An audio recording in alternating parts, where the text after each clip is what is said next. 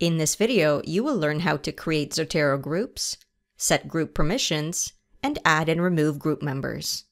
Zotero Groups is a collaborative tool that allows members of the group to add and to edit a common library, making it possible to work together remotely and in real time.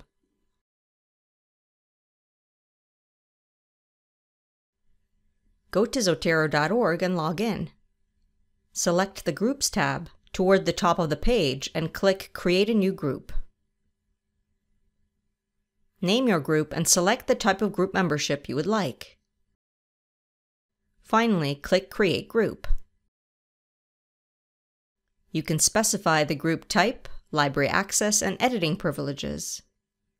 Editing permissions in Zotero Groups are all or nothing. All members of the group, apart from the group owner/creator, are affected by the permissions that are set.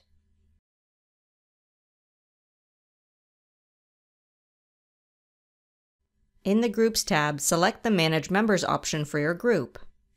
Select Send More Invitations and enter the email address of the person you wish to invite to your group. If the invitee has more than one email address, you will want to use the one that is associated with his or her Zotero account.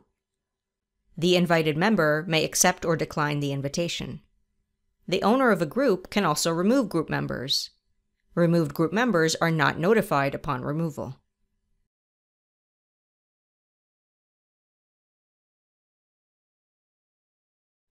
Moving content from a private Zotero folder to a group folder does not remove that content from your private folder. The content is duplicated and the connection between private and group content is severed. Moving a record from a private folder to a group folder also moves all the attachments and notes that already exist in the record. Deleting content from a group folder does not delete the same item from a private folder. It does delete it from the group folder, and therefore group members will lose access to the deleted content. Editing and note-taking in a group folder does not affect the same item in a private folder.